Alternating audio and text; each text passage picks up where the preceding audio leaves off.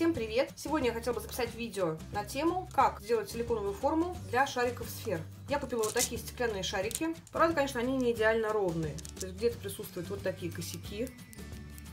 Ну, делали кое-как, что я могу сказать. И я хочу залить их в опалубки силиконом и сделать для себя форму, в которую я буду заливать уже эпоксидную смолу с любыми наполнителями. И делать украшения сферы. Либо какие-то панно, пока еще не знаю. Но знаю, что мне эти сферы точно нужны. Использовать я буду Artline силикон раббер, силикон, которым я пользуюсь давно и очень довольна тем, как он себя ведет, и тем, какие формы остаются со временем после многих заливок эпоксидной смолы. Я сделала вот такую опалубку из бумажки и проклеила ее скотчем. Я уже погрузила туда сферы стеклянные на силиконовый горячий клей для плотной фиксации. Остались какие-то козявки от клея, но это не страшно, они нам не помешают в дальнейшем в заливках смолой. Теперь нам необходимо протереть каждый шарик с помощью тряпочки и спирта, для того, чтобы убрать пылинки и отпечатки пальцев, которые я могла оставить. Аккуратненько протираем каждый шарик. Желательно, конечно, это делать без ворсовой салфеткой, но у меня такой нет. Или салфеткой автомобильной, липкой. Вроде она называется липкая салфетка.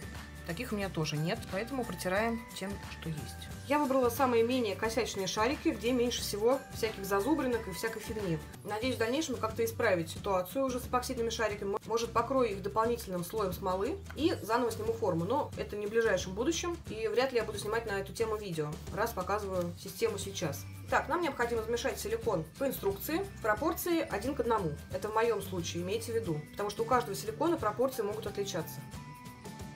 Хорошо перемешав силикон, мы получаем вот такую консистенцию. Консистенция такая кисельная, можно сказать.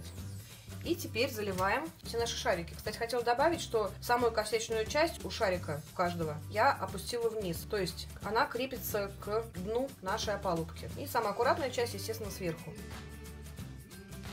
Нам необходимо залить шарики так, чтобы над ними оставалось где-то еще полсантиметра толщины, поскольку верхняя поверхность станет в итоге дном. Палочкой можем проверить толщину заливки, точнее глубину.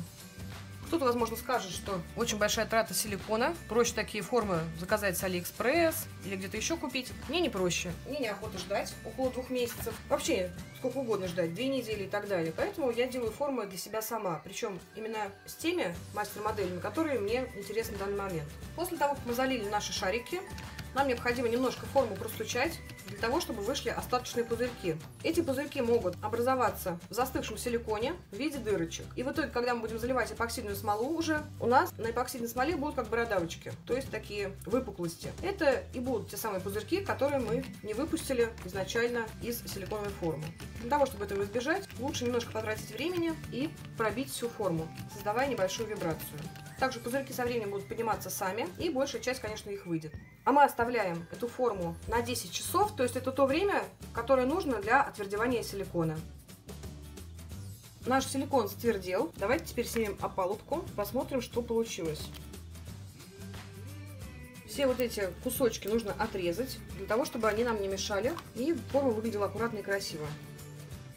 Теперь тогда самое интересное. Нужно вытащить наши сферы. Для этого я воспользуюсь уже небольшими ножницами, а маленькими маникюрными и пинцетиком. Собственно, как я делаю это обычно. Аккуратненько поддеваем сферу.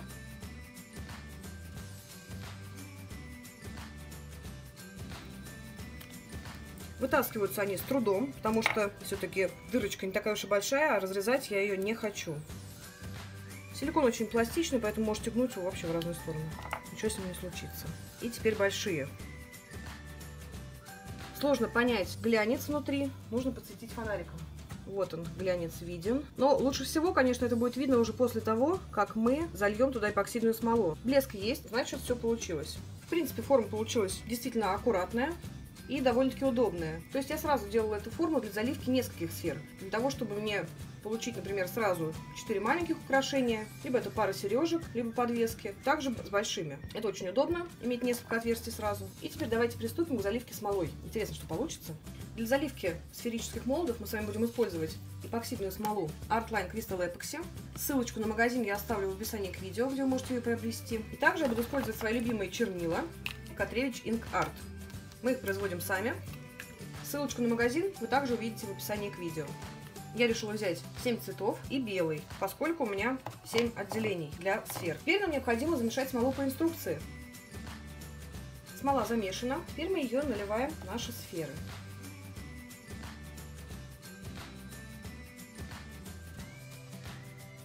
Теперь протираем всю лишнюю смолу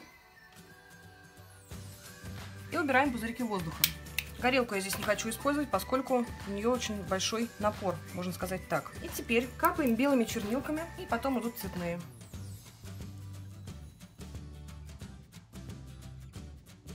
Большие можно по 2 капельки цветных. И теперь снова добавляем белых. Берем зубочистку и создаем рисунок внутри наших сфер. И теперь в таком виде мы оставляем наши сферы до полного отверждения смолы, то есть на сутки. Прошли сутки с нашей заливки. По боковой стенке можно видеть, что там какой-то рисунок получился. Я очень надеюсь. Давайте попробуем.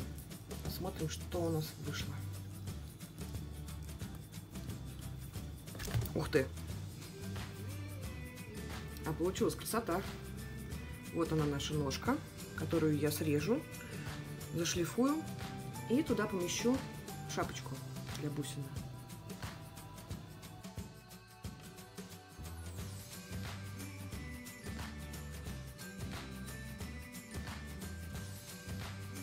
И сразу, кстати, видно гамму чернил.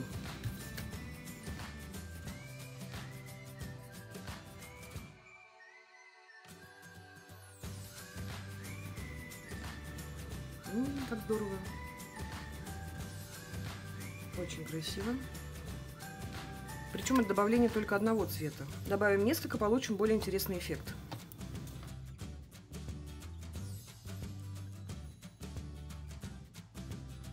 Вот такой желтенький. В большие, я так поняла, нужно капать поменьше чернил. Не по 2 капли, а по 1, чтобы эффект получался более прозрачный. И фиолетовый. Теперь нам нужно будет отшлифовать все вот эти части острые, срезать и отшлифовать. И можно будет оформить любую сферу в кулон или кольцо. Так, друзья, сферы я свои зашлифовала, убрала острый край. У остальных то же самое. Есть небольшая промятость, но это не страшно, мы ее закроем шапочкой. Перед тем, как я буду сверлить отверстия в сферах и одевать крепления шапочками, я вам хочу показать немножко другую форму, которая мне показалась более удобной, чем вот эта. Отверстие очень маленькое. Вот такая сфера получилась в сравнении. Я надрезала с 2 сторон эту форму и спокойненько вытащила свое изделие. При дальнейших заливках нам нужно закрывать резинками полностью форму, заматывать, для того, чтобы у нас эпоксидная смола не создала стенку, то есть шов. Не обращайте внимания на пузырьки, это были пробные варианты, только для того, чтобы посмотреть функционал данной формы. Итак, я подготовила машинку для маникюра. У меня подписчики как-то ругались, что я не показываю, чем я сверлю отверстия. Вот такие шапочки и несколько пинов для наших сфер. Для начала мы подрежем пины по необходимой длине, примерно где-то вот так, я думаю, будет достаточно. Нам необходимо, чтобы наши крепления надежно фиксировали всю сферу. Обрезали, и получилась как ушко от иголки. Также нам необходимо подготовить немножко эпоксидной смолы для того, чтобы пины надежно зафиксировались в нашей сфере. Теперь сверлим отверстие. Все, отверстие готово. Итак, отверстия наши готовы. Теперь что мы делаем дальше? После того, как мы продели пин в нашу шляпку, я беру шпажку и обмазываю в смоле саму шляпку и пин для надежного крепления. И теперь одеваем сферу на крепление. Вот таким образом. Отставляем и даем смоле высохнуть. Остальные делаем таким же образом. Наши сферы высохли. Пришлось, конечно, подождать, чтобы эпоксидка схватилась и отвердела. Наше крепление теперь держится хорошо. И мы можем одевать цепочки. Я выберу, допустим, 2 вот этих шарика. Берем цепочки.